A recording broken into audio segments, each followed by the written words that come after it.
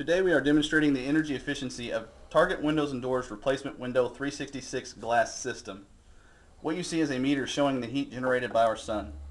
We start by showing the single pane commonly found in storm windows.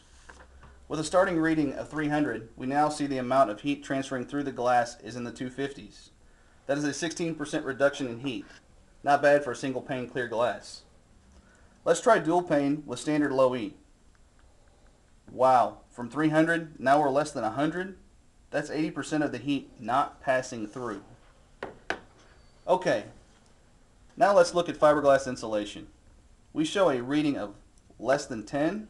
That's 96% of the heat reflected back to its source. That's great for a wall, but not much for being able to see through a window. Introducing Target Windows and Doors 366 Super High Performance Low E. Remember, we started with 300 and now 3?